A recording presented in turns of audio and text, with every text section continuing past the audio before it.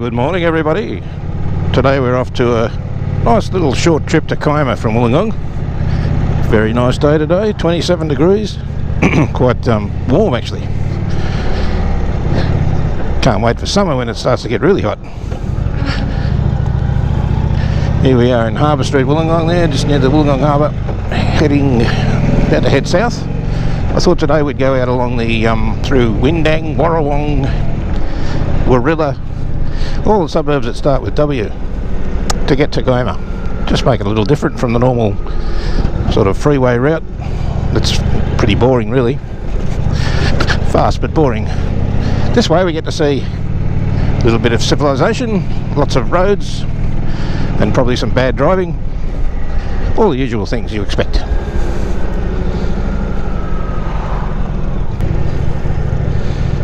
All these buildings are relatively new acquisitions for Wollongong, gone up in the last year or so.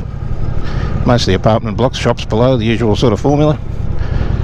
I don't know how well they're filling them, but it's a lot of extra people that we can accommodate here now, which I don't know whether it's all that good or bad. Suppose it'll be a little bit more busy than normal today with the Christmas not that far away, 10 days or so. Actually 8 days I think. So I suppose we'll have a little bit more traffic.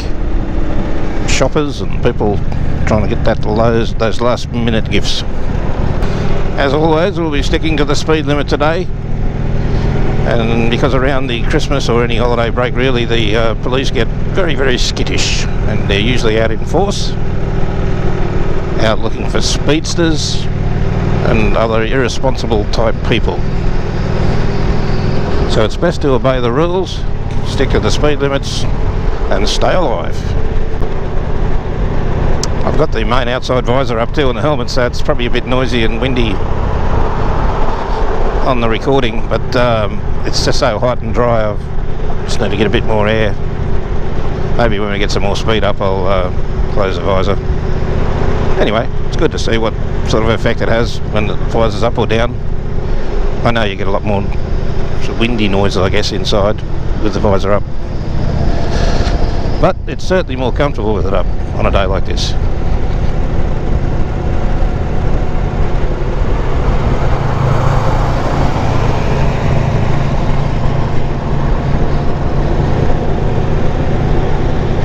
It's like a car that's well looked after. What year is that thing? About a 1970 or something?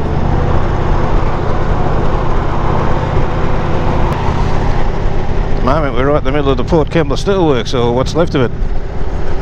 There's still a fair bit of action happening along here, but certainly not as bustling as it used to be with the open hearth steel making furnaces, and used to be, I guess, the industrial hub of Australia really. But yes, in the past 20 years or so it's cut right down on how much steel it outputs. Too many cheap imports from China, making it all not worthwhile here. But there's still a fair bit of industry here. Still plenty of smog and evil smelling stuff. I guess sulphur, and it smells like sulphur.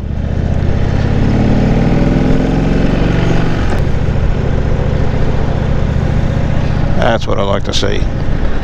The Aussie flag flying high. Looks like just a private residence. Good on ya. So this is Warrawong, one of the first of the 3 W's. Shopping centre, residential, and good old Lake Illawarra out over there to the right. Can't see it through the trees, but it's there. So now we're heading into Windang, the second, or well, if you count Wollongong I suppose it's the 3rd W. Windang, nice little seaside holiday resort. Quite a lot of people live around here too, and it's of course got the main lake entrance and a bridge over that entrance coming up shortly. So they've got a really top place to live around here, being so close to the lake, where it's at its freshest I suppose. That's why you've got bait shops, fishing tackle shops, camping shops, all sorts of things. Windang Bowling Club just over to the right, also right on the edge of the lake. some sort of fairground on at the moment. So here we have it, the main lake entrance, right at Windang Bridge. It's called Windang Bridge. Beautiful looking water today. Very nice.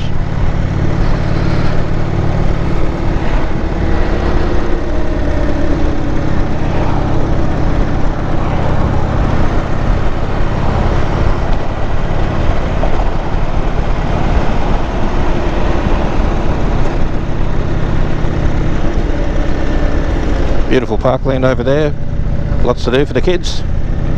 And here we have Warilla, third or fourth of the W's, Warilla Township.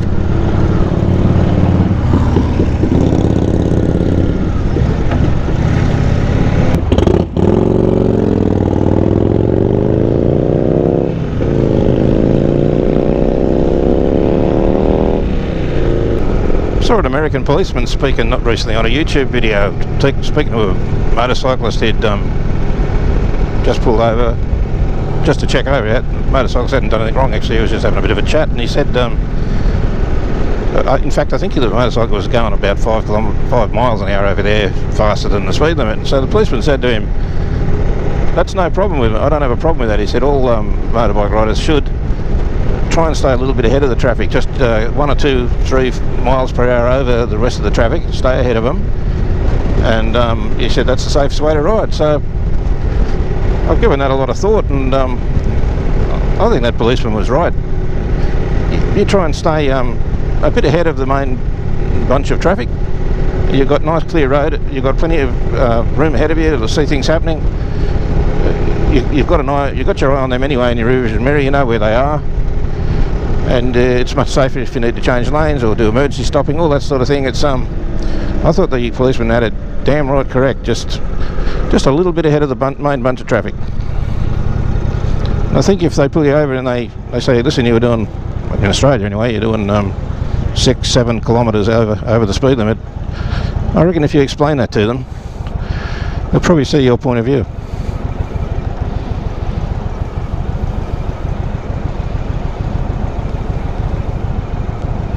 On the other hand, they might not.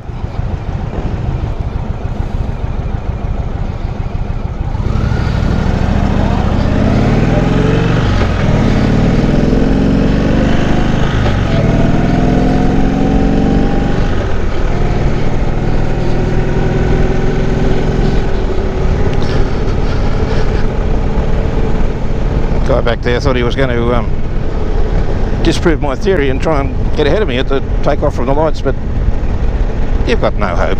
A motorcycle will always win. The other good thing about staying ahead of the traffic is when you come to an on-ramp like this, you can get up a good speed, ready to merge. Just a little bit, you can see where your competing car is, just there. Make sure you're a little bit ahead, and you merge very safely. If you've got cars just ahead of you with hesitating type drivers who don't know how to merge properly, they'll slow down and let other cars. Once they've slowed down, of course, the cars already on the freeway are going way too fast, and you're all stuck there. You can't join up, or you have to do it in a dangerous fashion. Another good example of staying a bit ahead of the traffic. Let the cruise control take over. Keep us at a nice even 100 kilometres an hour all the way up this hill. Pretty intelligent.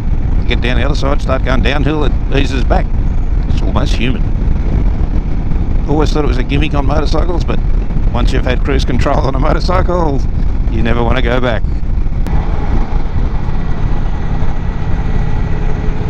So we're coming into Kiama now. Kiama is a beautiful little seaside town. Reasonable sort of population. I don't know, I guess it's got about 30,000 residents maybe. It's got a high school and that. And it's most famous, of course, for its lighthouse and its blowhole. So this is Kiama proper, coming into the town centre. Pretty little place. Lots of nice little craft shops just on our left here. Pretty hard to park the bike there though, because it's the wrong angle. That's one thing with Kiama, very difficult to park in. There's a couple of dozen craft shops and cafes and things along there. It's all nice. We have a community centre, beautiful park here in the middle of town. through there, nice shady park. They even have some motorbike parking.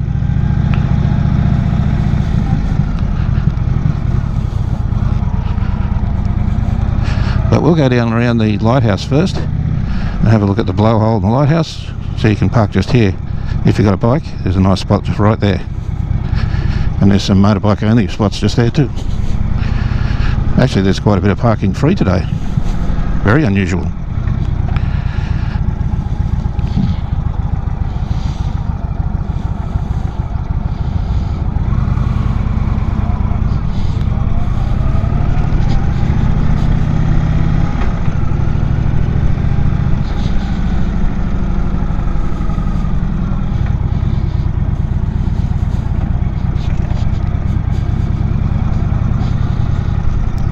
Some beautiful buildings in Kiama. That hotel there, dating back to, I guess, can't see the date on it, but early 1900 something, or even 1800. And then there's down here, there's the post office, police stations, all restored or kept in the same condition they were when they were built, I guess, a century ago or more.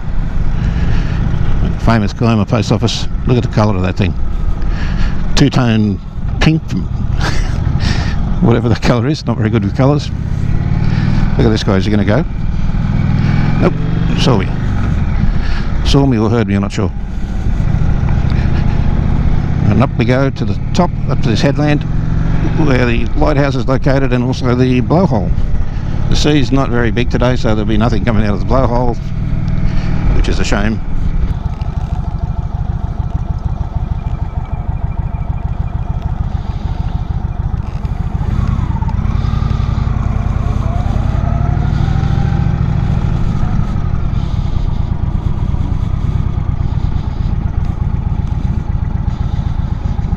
Looks like a pretty good spot.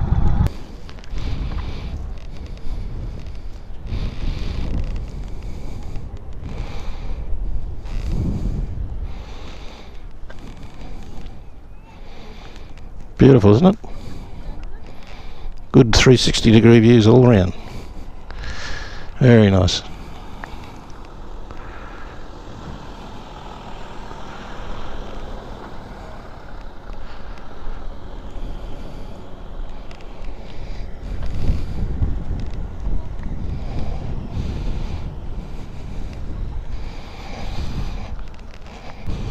This is one of the viewing platforms for the blowhole. I'll show you what the blowhole is anyway, but probably will look like a bit of a hole in the rock. There it is.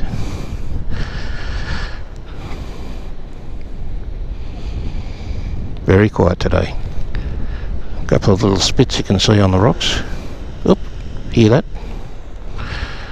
Still a fantastic viewing spot though. That's looking up north towards Wollongong. Windang, where we've just come from.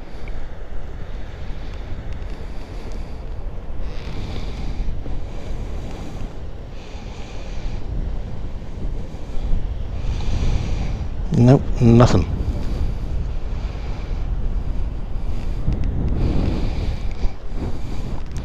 The sea's going the wrong way.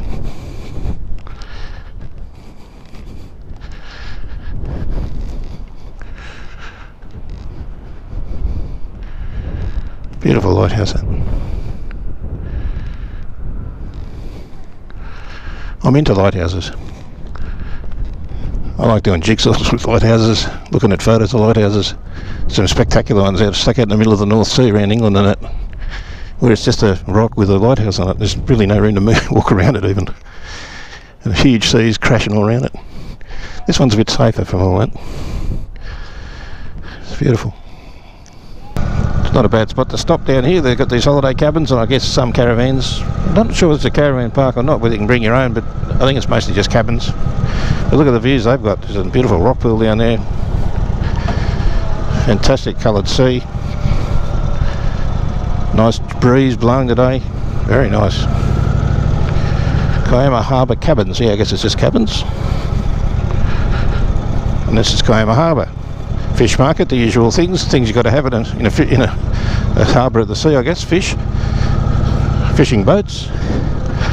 Look at that, it's beautiful. And Kiama over there in the background, the main drag of Kiama is behind that. It's beautiful.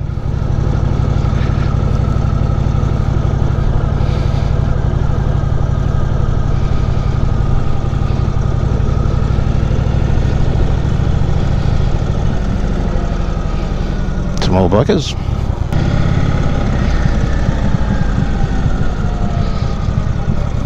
Another view of the post office there. Beautiful building, isn't it?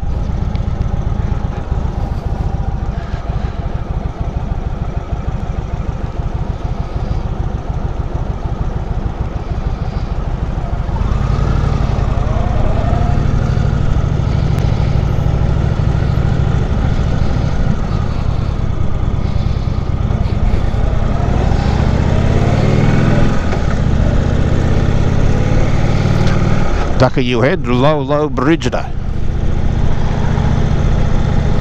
Main South Coast Railway line going across there. You got to be careful if you've got a tall truck.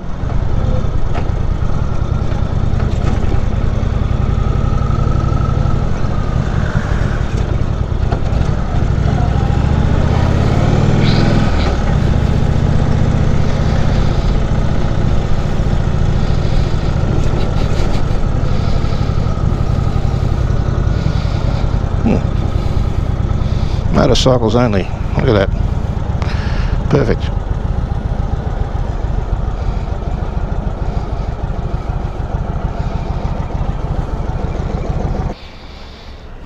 Well, that pretty well ends the video, I think. You've seen enough. It's the main street up there. Nice palm trees. So, that's all for today, folks. Bye bye.